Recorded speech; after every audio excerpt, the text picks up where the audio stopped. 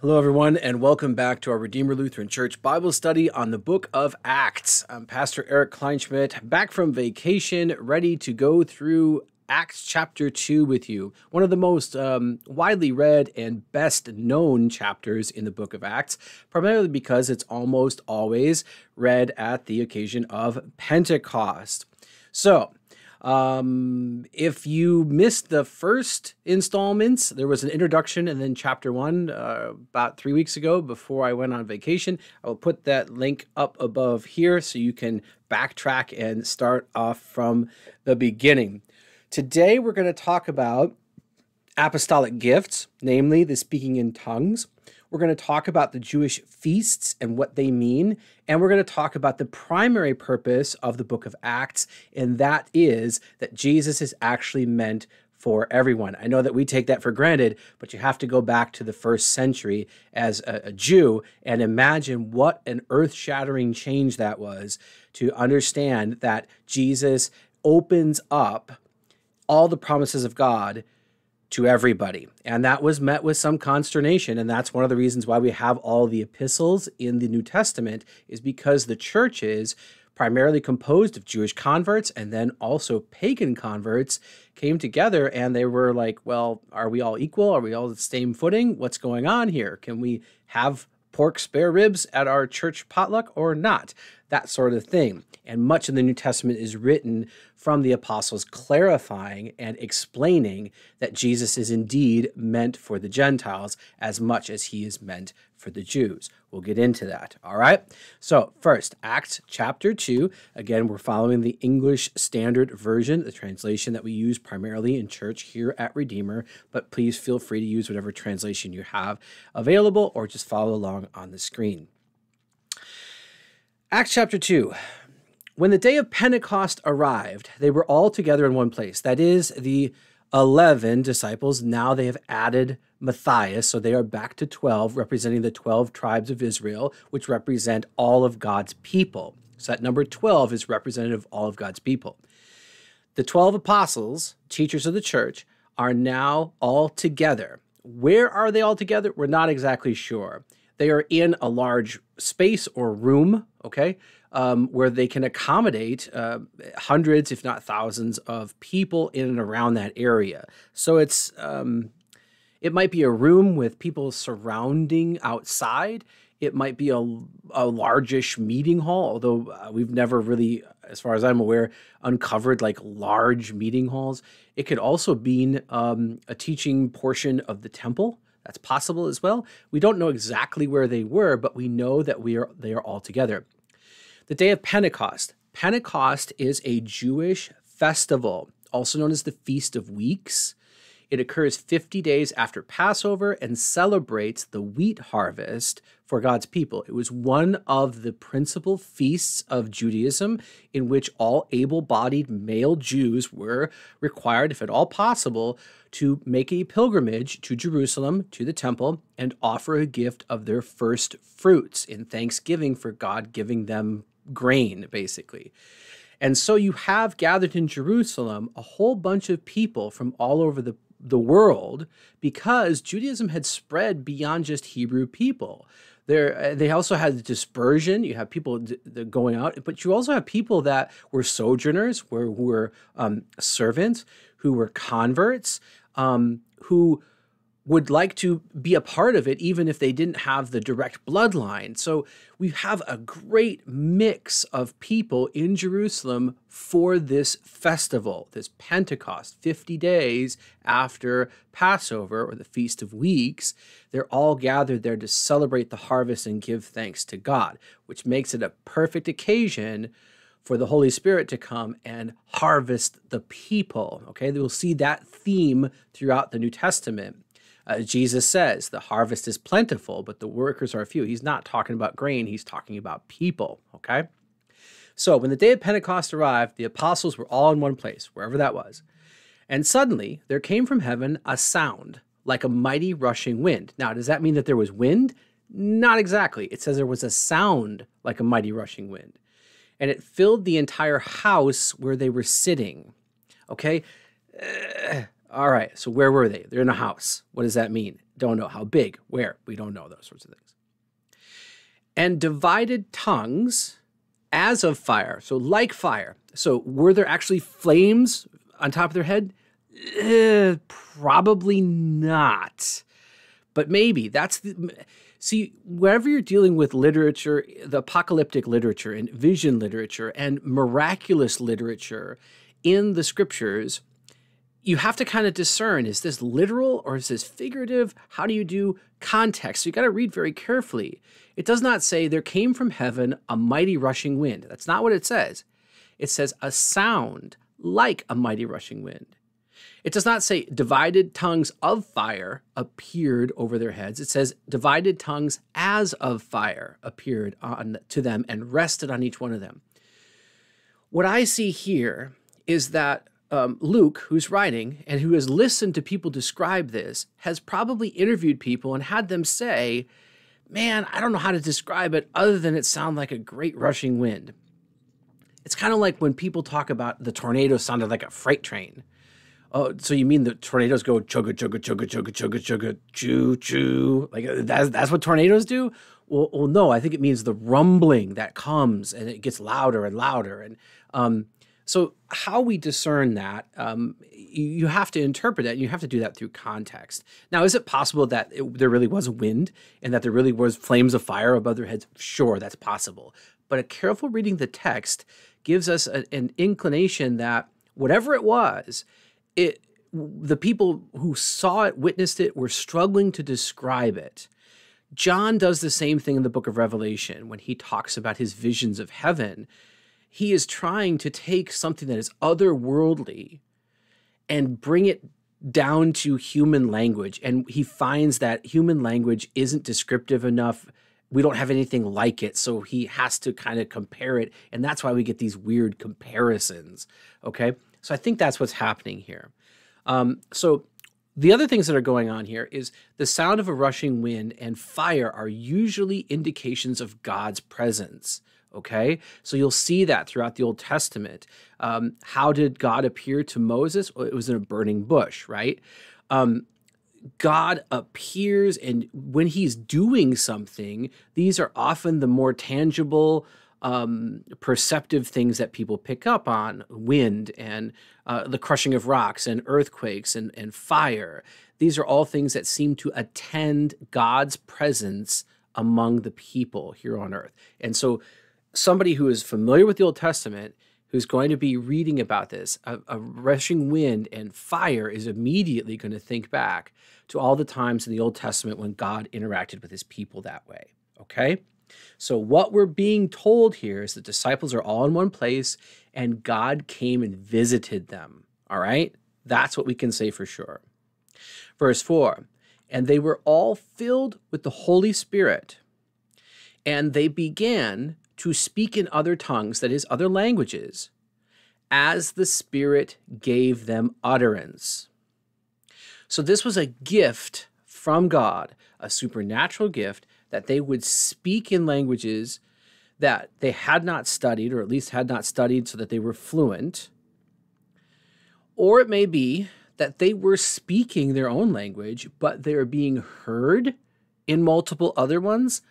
Again, that's a difficult thing to discern. And does it really matter in the end? Well, I don't think so. But it's interesting as we study these things to kind of parse those out. Did they actually speak in Cretan? Or were they speaking in Galilean and the people from Crete just heard Cretan? I don't know. Okay. It's kind of interesting to think about that. But we're told here that whatever God did, he gave them a gift in which people who did not speak their language heard them and understood what they were saying. So we have to just sort of stop there and say the Bible doesn't reveal much more than that, okay?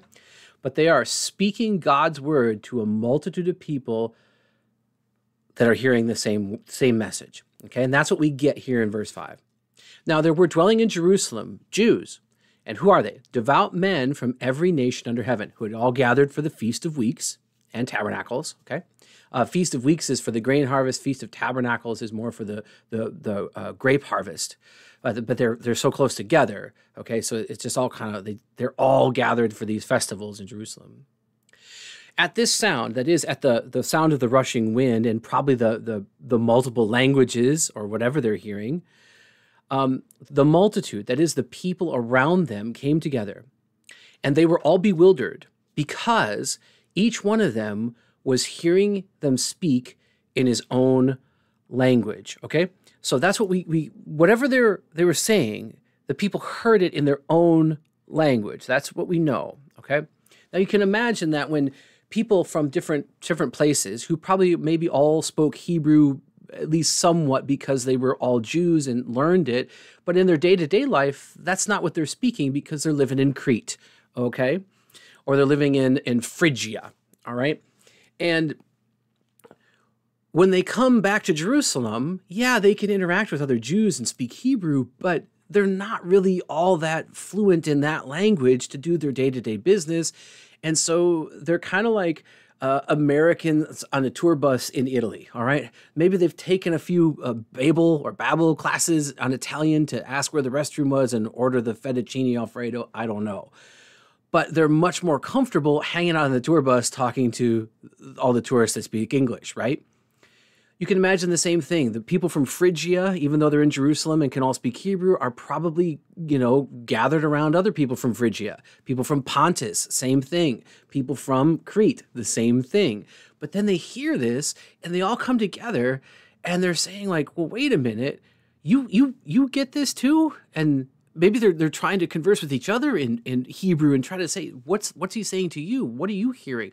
Like, you hear him speaking in your language, but I hear him speaking in mine. Like, how is this possible?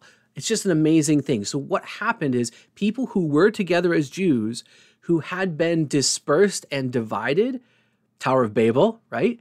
And could no longer be united because of their language, are now being reunited in a miraculous language event that's empowered by the Holy Spirit. So God is gathering his people together under one message that is being proclaimed. We'll get there, okay? They were all bewildered, that makes sense, and they were all amazed and astonished, and they said, are not all these guys speaking Galileans, right? They didn't study my language. How do they know this? How do they know my dialect? How is it that we hear each of us in his own native language? Parthians and Medes and Elamites and residents of Mesopotamia, Judea and Cappadocia, Pontus and Asia, Phrygia and Pamphylia, Egypt and the parts of Libya belonging to Cyrene, visitors from Rome, both Jews and proselytes, people who were becoming Jews, who were converting, okay? Cretans and Arabians, we hear them telling in our own tongues the mighty works of God. And all were amazed and perplexed, saying, what does this mean? That's the great Lutheran question. What does this mean, right? But others, even in this miraculous event, mocked them. And what they say? They're filled with new wine. Oh, they've been drinking too much already. Because remember, part of the feast was Thanksgiving for the grape harvest, and the Thanksgiving of the grape harvest came with the minting of new wine, okay? So that's what they're saying. It's like, oh yeah, they've already been tapping into the new wine reserve. They're just drunk and babbling on. All right. So even in this miraculous event, there are detractors. Now, here's another thing that I find remarkably interesting. This Pentecost festival encompasses Thanksgiving for two food elements, bread and wine. Coincidence? No. Not a coincidence. And I don't think that was lost on the apostles. Well, Jesus just converted the Passover celebration into the Eucharist, the Holy Communion, where he said, this is my body, this is my blood. And he used bread and wine for it. And now we have the big celebration of bread and wine, and God is gathering his people, not just from around his table, but from the ends of the earth. I don't think that was lost on the apostles. They're smarter than we often give them credit for. But what we see here is God gathering the people. And this really is the remember point that I wanted to have for our study here. Things to remember. Number 2, that Jesus is for Gentiles too. We take that for granted, but you have to remember, Old Testament, God picks out from among all the nations of the world Abraham's descendants. He makes them a promise. He fulfills that promise through generations, reiterates that promise, okay? And so when the Messiah comes, the natural thing for those who believed in him, which was very few of them at the beginning, was to assume that he was meant for Jews only. After all, everything before this was meant for us. And what we see then here is that God is going to gather in his people from everywhere. And then with Paul, when he starts preaching Christ to Gentiles and gets hauled into the church in Jerusalem, and it said, "What are you doing?" And he says, "This is what Jesus told me to do, and this is what I'm proclaiming." We see this miraculous thing where the apostles go, well, then Jesus is meant for the Gentiles too. They realize that God so loved the world that he gave his only son, and that world is greater than just Jews. That's an incredible expansion. And what we see then is that the Old Testament wasn't meant just for God's chosen people, but for all of the people. And you say, well, isn't that a little bit unfair to the Jews? Okay, well, let's back up. In the Old Testament, you have Abraham's descendants, okay? We have Hebrew people, Jewish people. We want to call them Jews at this point. Fine, okay? And then you have the pagans, you have the Canaanites. Why aren't they the same, okay? Are they related? Yes, they are. The Canaanites, the pagan religions, if they trace their ancestors back and you trace Abraham's ancestors back, guess what? You go to the same place. We're all from Adam and Eve. Therefore, we were all heirs to the promise given to Eve and given to Adam, by extension, in Genesis 3, that the Messiah would come and crush the head of the serpent, okay? That is the first proclamation of Jesus, and it's in Genesis 3:15, given to all people through Adam and Eve, all right? Now, what happens is their children, some of them continue to believe, and some of them fall into unbelief. Some of them create idols. Some of them worship their ancestors. All of that, they've fallen away. So that when you come into the promised land, the people who were faithful to the God of Adam and Eve, okay, are told they will inherit the land, whereas all the ones who had rejected the promise that was given to their ancestors, Adam and Eve, will be destroyed and driven out. It's a picture of divine judgment, Armageddon, that we have at the very end, where either you're with Jesus and are saved, or you're without him and will be damned. That's what's being depicted in the cleansing of the promised land, okay? God still loves those people, those Gentiles, those non-descendants of Abraham, because they still go back to the promise given to Eve, all right? So when we understand that way, it should be no surprise that Jesus throws the doors of salvation open, not just to Jews, but to all the people, all the descendants of Adam and Eve, because he told them that's exactly what he would do back in Genesis 3:15. So the Jews have a rightful understanding of saying, but we thought Jesus was just for us. The apostles, and then later Paul, who's a Jew, are saying, guys, I know that's what we expected, but it's better than that. It's bigger than that. Jesus died for everyone, right? And we shouldn't be upset about that. We really shouldn't. So that's what we see happening here. And it's a big thing. Not so much to us because we're on the tail end of it, but if we were living to that time, it would be monumental change. And we're going to see that in real time as we go through the book of Acts. But I want you to remember as we go along that Jesus is meant for Gentiles too. That's one of the major themes and the major teachings and revelations that we find in the book of Acts. All right, let's go back to the text. Bread and wine, communion. Yep, we're all united around the Lord's table still. Yep, wonderful. So now Peter's going to take this opportunity and he's going to talk to them. So let's see what he has to say. Peter, standing with the 11, lifted up his voice and addressed them. Men of Judea, and all who dwell in Jerusalem, let this be known to you, and give ear to my words. For these people, my fellow brothers in the ministry here, are not drunk as you suppose. It's only the third hour of the day. We wouldn't even have time to get into the wine this bad. But this is what was uttered through the prophet Joel. And here he's quoting Joel chapter 2. In the last days it shall be, God declares, I will pour out my spirit on all flesh, and your sons and your daughters shall prophesy. Okay, prophesy can be used two ways. One is to foretell events, saying that tomorrow at 3 p.m. a purple hippopotamus will walk down Main Street. And then that happens, okay? What a prophecy, okay? The other is to forthtell, to speak forth things that you already know. So in that way, the prophets went and said, you're all sinners, but God will save you if you repent. That was not some revelation that the people hadn't heard before. God had said that before. Okay, pastors on Sunday, they forthtell. They tell you things that you already know. You're sinners. Jesus loves you. Jesus died for you.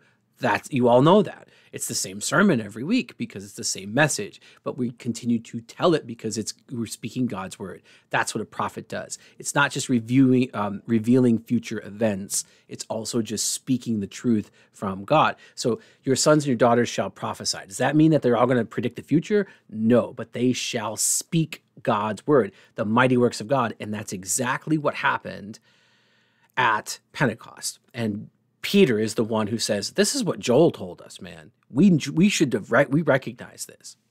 Your old men shall dream dreams. Dream dreams. So does God communicate through dreams? Little sidebar.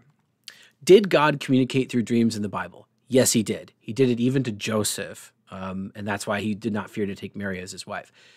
Does God communicate through dreams today?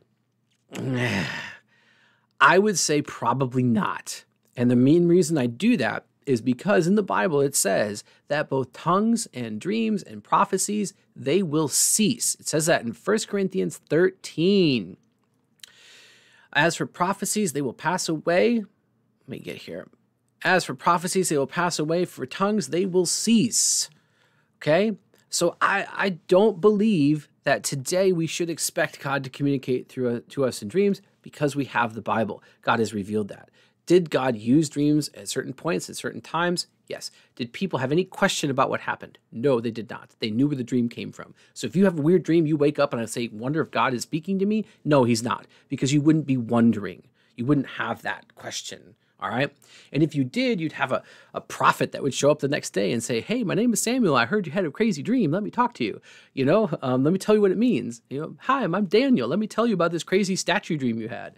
And you're like, what? How did you know I had a statue dream? And it does happen, but we should not expect it to happen anymore. Again, in the book of Acts, things are descriptive, not necessarily prescriptive. They describe what happened. They don't necessarily tell us what will continue to happen. Keep remembering that, all right?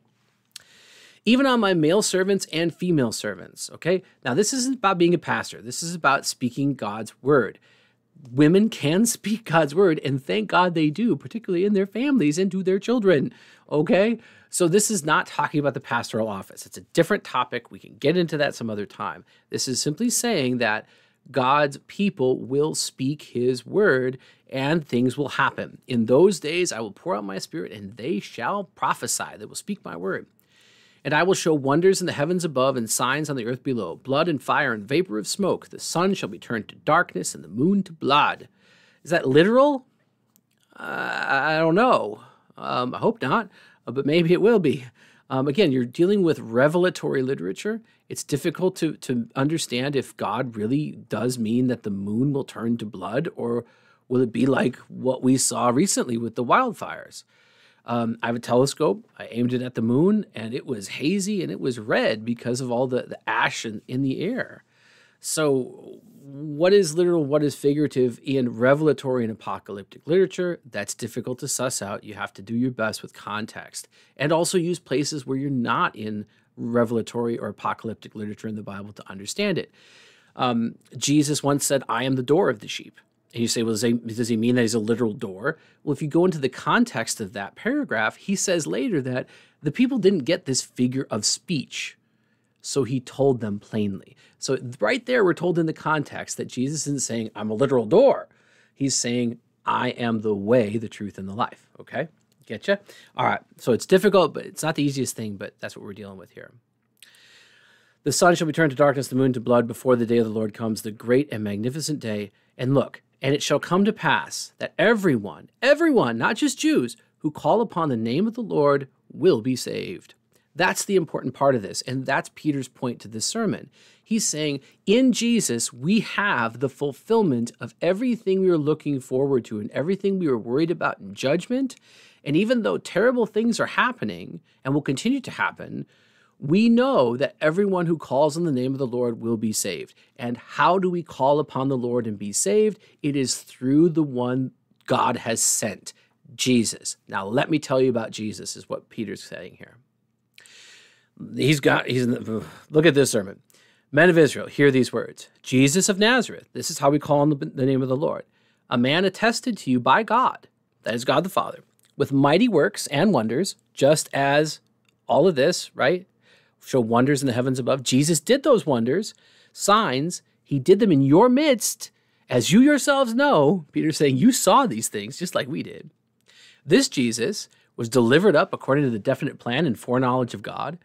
And then look at this. You crucified and you killed by the hands of lawless men. You did this. But God raised him up, loosing the pangs of death, because it was not possible for him to be held by it. Death could not hold him. He raised from the dead, and we saw that. All right?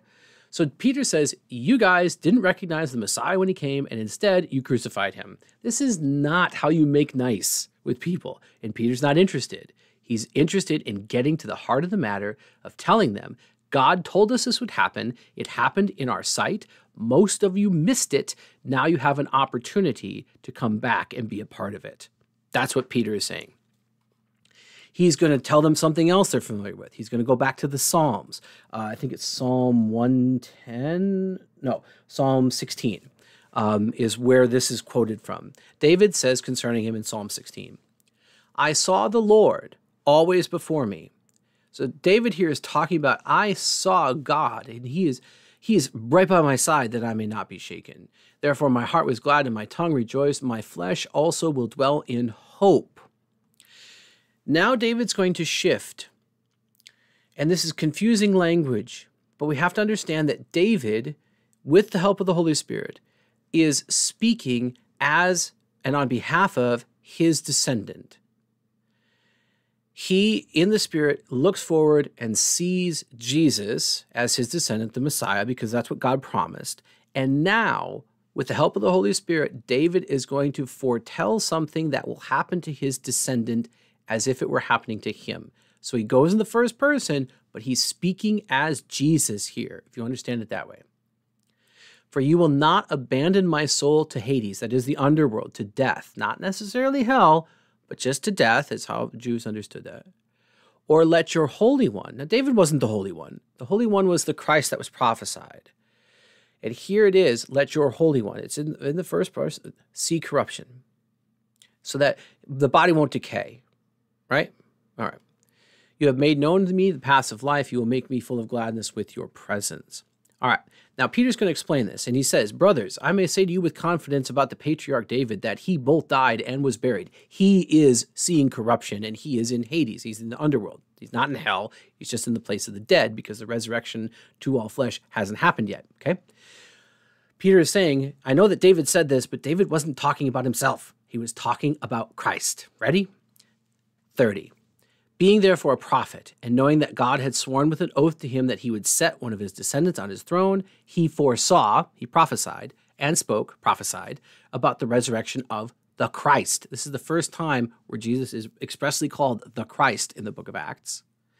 That he was not abandoned to Hades, that is the underworld. He was not left to die and stay in the ground, nor did his flesh decay or see corruption. He didn't get all putrid, all right, and come out as a skeleton. We saw his body, and it's healthy and it's well. This Jesus, God the Father, raised up. And then he says, of that he points around to his 11 brothers. We are all witnesses. We were there. We saw him. Being therefore exalted at the right hand of God, that is the place of power and authority, does not mean that Jesus has to stay on God the Father's right hand all the time. And having received from the Father the promise of the Holy Spirit, Jesus talked about that during his 3-year ministry. He has poured out this that you yourselves are seeing and hearing, just as Joel said. And then he says, because David didn't go into heavens, but he himself says, and this is one of the most confusing verses in all of Scripture for me. I have such a difficult time understanding this, even though I've studied it over and over. The Lord said to my Lord, sit at my right hand until I make your enemies your footstool. Like, okay, who is the Lord, my Lord? Who is talking here? Is this David? Is this Jesus? Are we talking about, who are we talking about? So when you go into the Greek, the word here in both Lord is kurios, so that doesn't help. It's not, one is not Lord and the other Adonai, so that we could be given a hint. So what is going on? So the Lord, if we understand God the Father, okay, said to my Lord. Now, my Lord is a more personal term. It's not just a Lord, it's my Lord. And who is the God that is mine? Well, it's Jesus. That's how I know the other one. And the other two, actually. It's only through Jesus that we see the Father. So if we understand this as the first Lord refers to God the Father, and the second, my Lord, refers to God the Son, or Jesus, then we understand that God the Father says to his Son, sit at my right hand, as we had up here, right? Until I make your enemies your footstool, until you conquer all, until you properly rule over everything. And the last enemy to be destroyed is death. We're told that in the rest of the scripture, okay? We're not talking about earthly enemies here. We're talking about sin and death. And so until Christ comes again, he is in the place of power and authority at God the Father's right hand, right? And when the time comes that he is going to finally put death and sin into the abyss forever and ever, and it's no longer going to afflict us, then Christ will descend from the right hand of God and come back to the earth, okay? That we're getting to Revelations, and I don't want to do that because it's complicated, okay? But just know that God the Father here is speaking to God the Son, and he says, here, this is your rightful place, and you will come and put all things right for the people, all right? So that's what David prophesied, and that's what Peter is saying is happening right now in the midst of all these people who are hearing the mighty works of God proclaimed in their own language in accordance with the prophecy of Joel. All right. 36, Peter's summing it all up. Let all the house of Israel therefore know for certain that God has made him both Lord and Christ, the Messiah, this Jesus of Nazareth, and then he puts it again, whom you crucified, right? Doesn't let him get away. Now what happens because of this message? Verse 37. Now when they heard this, they were cut to the heart. That is, that they were broken in their sin, and said to Peter and the rest of the apostles, brothers, you're right. We should have caught this. We missed it. What do we do now? How do we get right with God again? How do we get back into the covenant? How do we move forward with this new covenant? How do we have this relationship with God again? What do we do? And Peter said to them, repent and be baptized. Those things go together, repentance and baptized. Every one of you, in the name of Jesus Christ. So he tells everyone who's gathered there to be baptized. And I'm betting that it's in the passive. Let's go back. Acts 2, what are we at? 38. Acts 2:38 in the Greek. I'm betting Peter told them, repent. Okay, so that's what they do. And then when we get to baptizetheto, sorry. Yep. Imperative passive. That's what it is. To be baptized. It means you have to have it done by somebody else. It's not your own decision. It is something that happens to you. It's interesting that all the things about baptism and salvation and being saved are done to you. You do not do them yourself. They're in the passive voice, meaning that God does them. So accepting the Lord Jesus as your Lord and Savior does not save you. The faith that allows you to call Jesus Christ as God and Lord, which came through a hearing of the gospel and was a gift of the Holy Spirit, that is what saves you. And that was given to you by God. It was done to you by another, which is why Lutherans don't talk about accepting Christ, and you won't hear that because we believe we don't do that. We believe that God has chosen us and he has acted upon us. He's always the doer, not us. And that comes from the passive in the Greek, okay? And we'll come back to that because there's another point where the passive comes into play, all right? So be baptized. So this promise is for you. Oh, wait, sorry. Be baptized, every one of you, in the name of Jesus Christ for the forgiveness of your sins. So forgiveness of sins comes with baptism. It's not just an ordinance. It's actually a forgiveness. It gives you the forgiveness of sins. Now, did you already have that forgiveness of sins through your faith in Christ? Of course. Do you receive more forgiveness when pastor says it, your sins are forgiven? Yes. Do you receive more forgiveness when you eat and drink the bread and wine, which is the body and blood of Christ for the forgiveness of your sins? Yes. But do you also receive forgiveness of sins when you're baptized? Yes. Okay? So it's just pouring out. And you will receive the gift of the Holy Spirit. Peter says you'll receive the same thing that we will. Now, will you be able to speak in tongues? Probably not. Will you be able to heal others with your cloak? Probably not. Will you be able to tread on the lion and the cobra? Probably not. Will you be able to have faith in Christ and say that God is Lord, because no one can say that Jesus Christ is Lord except by the Holy Spirit? Yes, you'll be able to do that, right? Will you be able to believe in Christ your Lord? Yes, because the gift of the Holy Spirit creates faith. So you'll receive those things that are pertinent to faith, not necessarily the same apostolic gifts. Now, note, not every church believes this. There's a whole group of churches, all right, the Pentecostal church, some of the apostolic branches, I believe, that do believe that if you have the Holy Spirit, you will be able to do things. Handle snakes is one of the most explicit examples, all right, but also speak in tongues, all right, have the gift of prophecy, things like that. Again, I don't believe that because, again, the Bible says those things will cease and pass away. But Peter says baptism gives you the forgiveness of sins, gives you the Holy Spirit, and it's all a gift, and it's something that has to be done to you. It's not something you do yourself. And then he says, now remember, he said, be baptized, every one of you. And then he says, this promise, okay, that you'll receive the forgiveness of sins and the gift of the Holy Spirit is for you and also your children. Okay? So this idea that we don't baptize children or infants is ridiculous. It's not biblical. Sorry, Baptists. I don't know how you get around this. I really don't. You could say, well, he's talking about, the children the age of something and beyond. Okay, that's some mental gymnastics. For me, this makes total sense.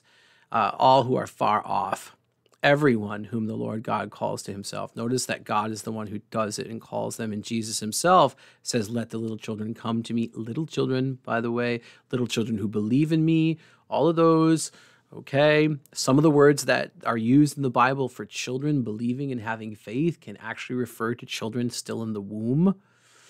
So yeah, anyway, that's a different topic for another time. Lutherans baptize babies in accordance with the historical church that goes back to the time of the apostles. So, okay. And with many other words, he bore witness and continued to exhort them, that is, encourage them, saying, save yourselves from this crooked generation. Saying the times are bad, save yourself. Now, this is a terrible translation. I'm sorry. This save yourselves is terrible because it makes it sound like you have to do it. And it's not how it is. Because if you go to Acts 2, chapter 2, verse 40, you'll see the same thing that we saw before. Sothete. The translation is be saved. It's in the passive voice. Someone else has to save you. You can't do it yourself. So why they translate it as save yourselves instead of be saved, you yourselves, from this crooked generation, I don't know. It should be the other way around to iterate that, listen, this is not something you do. It's something that God does to you through the sacrament of baptism, through the preaching of the word, and through life in his church. God serves you. God saves you. If it's up to you, you're going to screw it up. If you let God do it, if God does it all, then it's perfect. Okay? Now, what happens when he does all this? So he tells them, hey, this is something that we should have been prepared for. We should have seen it. Jesus is the Messiah. You yourselves saw it. We crucified him. We saw him raised from the dead. We're all witnesses of that. Joel told us that this would happen. And this promise is for you and your children. So just repent of everything you've done. Be baptized and receive the gifts of faith and forgiveness and life and salvation that come along with this gift. How did they receive it? Verse 41, those who received his word were baptized, and there were added to that day about 3,000 souls. 3,000 people converted to Christianity in that moment. Incredible. A gift of the Holy Spirit. There is a harvest of people that goes along with the harvest of wheat and the harvest of grapes that were traditionally being celebrated by God's people. And God throws the doors wide open to people from every tribe, nation, and language and invites them in for the feast. That is not meaning that everybody should come up for communion. We'll talk about that some other time. But what it means is that Jesus died for the whole world, and that God is gathering in his people who are baptized and who believe, all right, regardless of where they come from. When we get to Paul, we'll see that even more explicitly spread out to pagans and Jews and Gentiles and people who did not have the faith of Abraham or the direct bloodline to Abraham. Of course, we all do because we go back to Adam and Eve, but you get me, all right? But right here, we're seeing this beginning of the remember point of that Jesus is for Gentiles too, all right? But what we see is God gathering in his people from everywhere, a harvest of souls to go along with the feast of the harvest that was happening in Jerusalem. And what did they do? They, that is all of these people, devoted themselves to the apostles' teaching. So they were doing Bible study. They were listening to what they had seen and done, to the fellowship of being there for each other, to the breaking of bread, probably a reference to communion, okay, and to prayers. And we see, and we have records of these sorts of things going on in the 2nd century at least. So we know that in house churches and in meeting plans, that's what they did. They listened to the apostles, and later they would read their letters, and they would pray, and they would celebrate communion. Verse 43, and what happened in their doing this? Awe came upon every soul, and many wonders and signs were being done through the apostles. Does that mean that your pastor should be able to do many wonders and signs like the apostles did? No, because again, Acts is descriptive, not prescriptive. We can't all guarantee that we have apostolic gifts. And the Bible says that they'll cease, and so maybe they have. I think they have. Because I think everything God does, he accomplishes through the word and his sacraments. We don't need anything beyond the proclamation of the gospel, the administration of baptism, and the celebration of the Lord's Supper. That's all we need from here to the time when Christ comes again in glory. So I don't need another prophecy because I have the Bible. I don't need an apostolic gift to heal somebody's cancer because I can give them the medicine of immortality in the Lord's Supper. So the things that attended the apostles' preaching and teaching in the 1st century were there to verify that this was different and that this was indeed correct. And as a tangible proof, the disciples, the apostles, were able to do miraculous things like their teacher did. And that's how you see very quickly also the message going out fast and a lot of people coming to faith. And we see that at Pentecost. Miraculous gift of speaking in tongues produces a harvest of 3,000 people right away. We can't expect that to happen today. Maybe it can, maybe it will, but we shouldn't expect it when the Bible says that these sorts of things will cease. And instead, we go back to what we know, which is make disciples by baptizing and teaching them and doing the Lord's Supper in remembrance of him, handing out his body and blood for the forgiveness of sins. That's what Christ has told us to do. He hasn't told me to go out and speak in tongues on the street corner. All right? So let's finish it out. And all who believed were together and had all things in common. So they moved from a life of hoarding their own goods into saying, we're all together in this. They were selling their possessions and belongings and distributing the proceeds to all as any had need. They were caring for each other, all right? They realized that life was more than just trying to get ahead and look out for you and yours, that they had a generosity that the world around them did not have, all right? And that's something that is supposed to still distinguish Christians from the world around them, all right? And so we still do works of charity. Charity work is a mark of the true church. It is, okay?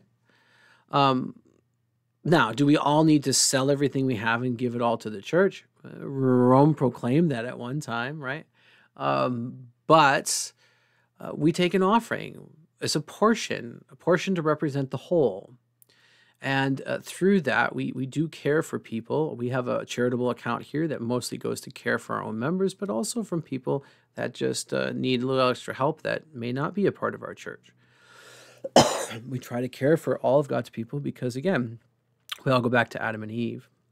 And what happened through this charity? Verse 46, day by day, attending the temple together. So they still went to the temple. Now, are they participating in the sacrifices and everything else? I don't know. I imagine that some of them still were. And I think at that time, it was sort of like, okay, you have a greater understanding. It's okay to still do these old things because we haven't fleshed this out yet. We'll still see the people, the Hebrew people, insisting on new converts being circumcised, even if they're not Hebrews by birth. And then later in the New Testament, Paul again says, like, no, that's not what this is. Baptism is the mark of the covenant now. And so circumcision is neither here nor there. You'll still see people insisting on keeping the old dietary requirements. And Paul will say, well, no, that's not exactly what God wants. And Peter was actually told in a vision that he could eat whatever he wanted. And so God has to correct that. So this is still that sort of burgeoning, transitioning period where not everything is all figured out yet because it's all very new. And so when they went to temple, did some of them probably go and do the same things that they had always done as Jews? Sure. But now they have a greater understanding that all of it pointed ahead to Christ. And I think through the apostles' teaching, they all are seeing that all of this was leading up into Christ, and it was still Christ that they were worshiping. I do believe that. Now, do Jews today worship Christ? I don't think so. And day by day, attending the temple together and breaking bread in their homes. All right, are they having communion in their home? Probably, yes. It's under the guidance of the apostles. Absolutely, I think. They received their food with glad and generous hearts, praising God and having favor with all the people. And the Lord added to their number day by day those who were being saved. How are they saved? By calling on Jesus. Because remember what Joel said up here? It shall come to pass that everyone who calls upon the name of the Lord shall be saved. Now that calling upon the name of the Lord wasn't just saying, hey, Jesus, save me.